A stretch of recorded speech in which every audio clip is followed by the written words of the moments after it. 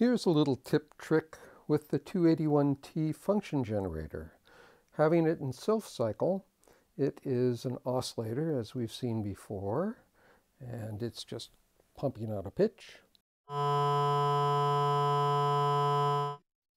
But by taking another audio and going into attack, we turn this into basically a subharmonic generator. It's an old surge trick.